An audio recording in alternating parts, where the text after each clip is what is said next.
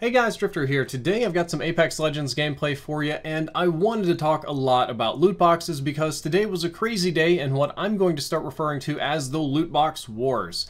Not only is the United States, European Union, and China considering legislative action or changes or regulatory changes around how gaming companies do loot boxes, but the United Kingdom, soon to no longer be part of the EU whenever they finally decide to Brexit, is planning to do so as well. It's kind of becoming a global problem. And while no country's really put their foot down yet, you can tell that the rumblings have begun and people are thinking about it. The UK Parliament held a small council meeting today to talk about loot boxes with representatives from several gaming companies. Several gaming companies showed up. It was sort of a less than formal question and answer session. And boy, the focus of the meeting was on child gambling and corporate responsibilities when this absolutely amazing exchange happened with an EA representative. Can I ask you, both companies, do you consider loot boxes to be an ethical feature of your games? Kerry? Well, first, we don't call them loot boxes. I think that was whatever term you wish to apply to them. Do you consider them ethical? So what we look at as surprise mechanics, right. But I think it's important to look at this. So if you go to a I don't know what your version of Target is, but a store that sells a lot of toys, and you do a search for surprise toys, what you'll find is that this is something people enjoy. They enjoy surprises. And so it's something that's been part of toys for years, whether it's Kinder Eggs or Hatchimals or LOL Surprise. We do think the way that we have implemented these kind of mechanics, and FIFA, of course, is our big one, our FIFA Ultimate Team and our packs, is actually quite ethical and quite fun, enjoyable to people. We agree with the UK Gambling Commission, the Australian Gambling Commission, and many other gambling commissions that they aren't gambling, and we also disagree that there's evidence that shows it leads to gambling. Instead, we think it's like many other products that people enjoy in a very healthy way, and like the element of surprise. Whoa. Yeah, that's what EA had to say about their loot boxes, and it's easy to criticize EA, but I think that most other gaming companies have very similar outlooks. And we can all sit here on the internet and easily make fun of this woman for shilling and lying and just generally behaving unethically, but this is the perfect example to highlight the disconnect between gaming publishers and gamers, and in a broader sense, corporate leaders and the rest of society. But first, I've got a little bit of shilling of my own to do. This is PC gameplay. All of the gameplay you see captured here, all of the webcam, the editing, everything is powered by an Origin PC. I'm sponsored by Origin. I've loved them forever. My PC has been amazing. And if you want a beast rig, you can check out the link down there below in the description to go ahead and get your own.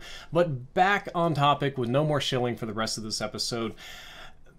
Calling these loot boxes surprise mechanics is ridiculous on just about every level, and saying that they're ethical and comfortable, I mean, surprise mechanics would mean something mechanical or interesting that happens in a game, something that you do, because in this context of this conversation, we're probably trying to talk about game mechanics, right? Well, grapple hooking things as Pathfinder in Apex Legends and flying around the map is a mechanic.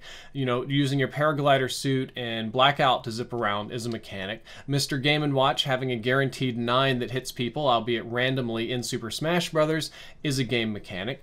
But just sitting there and hitting X to open a box randomly and just waiting to be rewarded is not a game mechanic, unless maybe it's more like a mechanical slot machine. I mean, if you game mechanics, mechanical slot machine, kinda do some galaxy brain, maybe you can justify it. But it's a very, very stupid thing to say. And the Kinder Egg and other, surprise toy analogy is also exceptionally poor. When it comes to the Kinder Eggs and the surprise toys and the little mystery toys, you can keep the items forever. You get a physical item that you can keep. You can sell them, you can trade them, you can get them at used shops, you can do a lot of different stuff with them, and such is not the case of most microtransaction goods. Most microtransaction goods you sort of have permission to use as long as you can play that game with the publisher's permission, and just so long as you continue playing it. In a couple of years when you're done playing the game, you can't sell these items and cash out. That's not an option. On top of that, in most cases, you also don't have to buy an expensive starter pack to start the random item games. To me, lying like this is actually offensive, and this is coming from a guy who gets a lot of crap online. I have been called and accused of just about everything under the sun, so even though I still occasionally get upset about things, I have pretty thick skin. It takes a lot to get to me. But when a company just blatantly lies this hard to justify screwing over their loyal customers and has employees embracing this lie to the point where they supposedly feel comfortable talking about it in front of representatives of one of the most powerful governments in the world, I feel offended. I feel like I've just been told that I am worthless, that I have no value in this world, and that everything that I enjoy and love, as being video games, it just only exists to serve the purpose of my corporate overlords that only want me to give them more money. If I'm not throwing money at you hand over fist, I have no value as a human being and I shouldn't even exist, and that the purpose of my life is to buy more loot boxes. That kind of thing, that kind of disrespect for, I don't know, the human condition, for lack of a better word, is something that actually pisses me off, and I hate to hear it. I get just as mad when I hear about all the lovely benefits of clean coal and how amazing fracking is for the environment and like homeopathy and crap like this. It gets me really, really upset. But back on topic.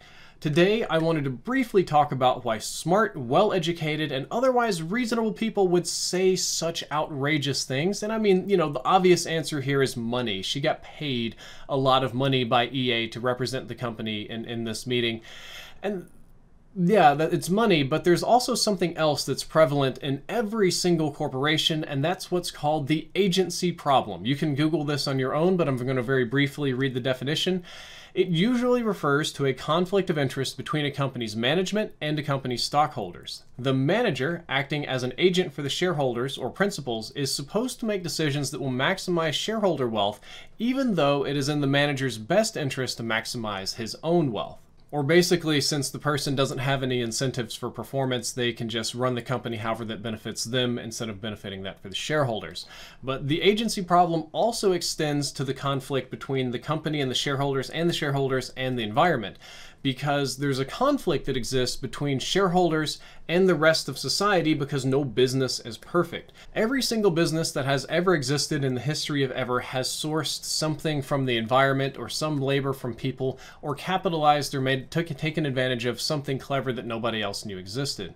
And almost every company cuts corners to turn profits. The side effects of this are called externalities, or external problems to the company, or external events. Most economic schools will tell you that, you know, externalities are acceptable if they don't hurt anybody, but if they do hurt anybody, the government and society will push back and they'll be paid for and restituted, and that smart companies account for this, and that, externalities take care of themselves. I don't really believe this is true, especially not in our modern world of giant multinational corporations and kind of barren capitalism and government support.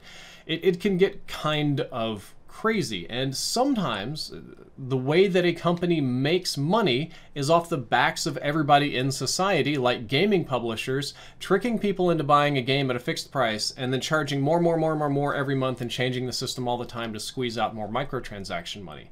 Now that's a newer example. The more common example of the agency problem and externalities would include pollution. You know, if somebody pollutes a river and the townspeople get sick, that's an externality that the company has to pay for and deal with.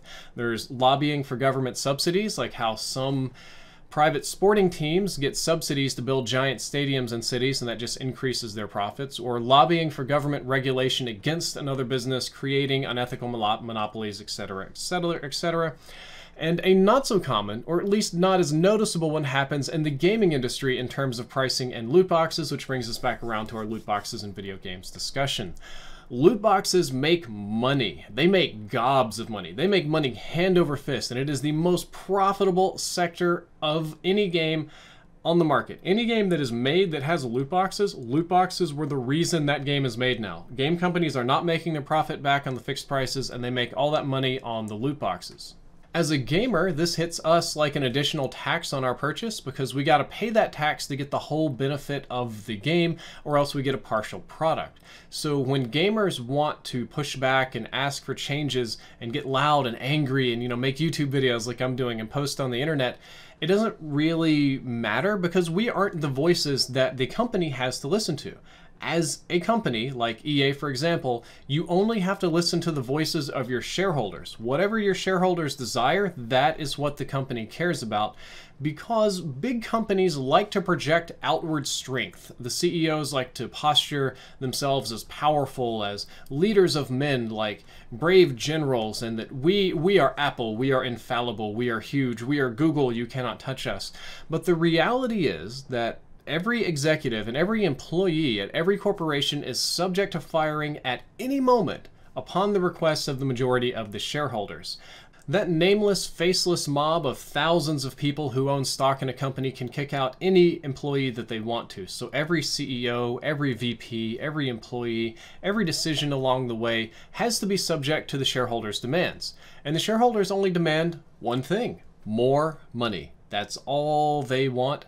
And all they want is more money, so all the company has to do is provide them with more money to stay in existence. Either the stock price has to go up, or the dividends have to go up. One or the other. They have to get their return on investment. And a group of people, a group of shareholders that big, doesn't have a conscience or a will or an ethical responsibility. If you think about just grabbing like 1,000 random people from any major city in the US, you'll have people of every ethnicity, every religion, every size and shape and gender, every type of psychographic. You'll have angry people, happy people, hippies. You'll have people that are into foot fetishes. You'll have people that like to garden, and you'll have all this crazy hodgepodge of people. But the only one value that they'll have in common, and some of this is human biology and some of it is just the nature of investors, is that they are greedy. Human beings are greedy and they want money. So the only singular demand that this group can ever demand of a company is more money, and to punish people that lose money. The same story is true not just of EA, but just about every single large public corporation out there, and that is why businesses act so unethically, like saying that loot boxes are surprise mechanics. The businesses just have an unethical purpose, which is to make money. They are bound to an unethical group because shareholders are legally shielded from any sort of responsibility of what the company does. The executives may not be, but as a shareholder of some company, it's just not my fault if the company pollutes the environment or kills people or whatever. It doesn't have any effect on me. And that's why people at EA go to such lengths to justify loot boxes and come back with stupid phrases like surprise mechanics. They're just bound by the desires of a faceless, immoral mob that only desires increased profit. That's it. It's the nature of our modern world. And to me, I know I probably sound like a little communist over here, but this type of problem is something that bothers me. That corporations have no ethical responsibility whatsoever to greater society and only serve to make money. And at the scale they exist at in the modern world, you have really, really crazy things. And in the case of loot boxes, I think that actually nothing will happen without government action. I don't think that people are going to stop buying video games, stop buying entertainment, and, you know, boycott or lobby or rebel or whatever. It's just not, that's not how human greed and economics and entertainment works. The loot box war on the customer side is pretty much lost. If the government steps in and lays down regulation, that might change. And what scares me is that people are just now starting to grow up with loot boxes. There are people that have started early high school and they've graduated and now they're adults and they've had loot boxes the whole time. Children are growing up with their entertainment being apps that sell loot boxes. And God, you can buy product loot boxes online. A lot of crummy YouTubers, like I remember Rice Gum and his shoes and shirt, and like Jake Paul, they would open up these like swag boxes and everybody's trying to get Louis Vuitton stuff. These kind of people are beginning to think that loot box purchases are normal, that gambling type purchases are normal and acceptable, and that it's okay for any and every business to do, and they just don't understand the concept of what my dinosaur generation, which I don't even think I'm that old, grew up with, of you get what you pay for. And I think if something isn't changed in the next 10 or 15 years, that other businesses are going to start adopting this model too. You're going to have grocery loot boxes, Walmart loot boxes, gasoline loot boxes, electricity bill loot boxes, and everything's going to be run through apps and little loot boxes with little rewards. And it's just sort of like a crazy Black Mirror-esque episode where everything's a gamble, and that terrifies me. So I really hope that the government steps up and does something about loot boxes, because I'm sick of paying for them. Guys, I hope that you enjoyed this video. I hope that you learned something useful through all of this rambling. And if you did, don't forget to like, favorite, and subscribe. Drifter out.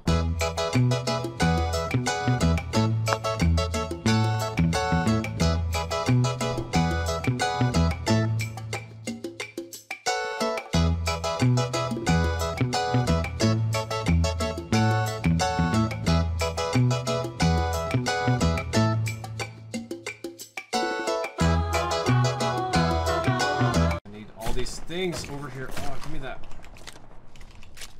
He does not want you to loot. No, he doesn't. I am in the Matrix! I am Keanu Reeves. I am breathtaking. Oh my god.